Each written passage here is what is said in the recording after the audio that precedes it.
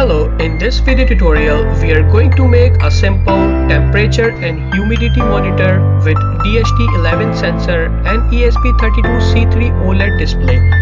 So let's get started.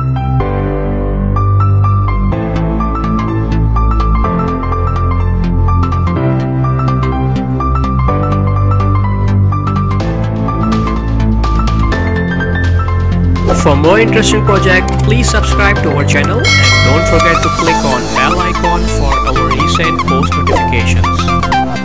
This video tutorial is sponsored by PCBWay.com. They are providing you a high quality PCBs for just $5 only. So visit the website and click on this sign in button. Create your account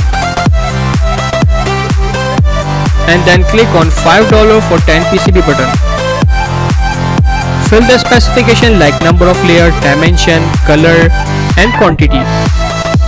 Select your country from here and also a different shipping method. PCBWay is also providing CNC and 3D printing service. So click on this button, upload your CAD file and place your order now.